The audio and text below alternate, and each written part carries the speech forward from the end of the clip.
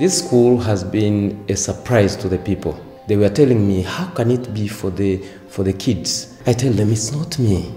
So many people have contributed for it to be there. They see it's important, they thank me. And I believe when I say thank you, it's for the people who have done all this to happen.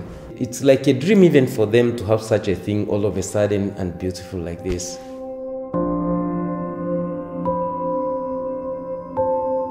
This is our time. We have to do what you should do for the community, for others, for those who are not born yet and those who are born already.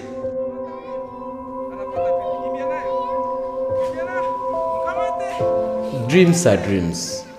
But sometimes dreams, when you share with others, together things can be done. So a dream shared can be a reality.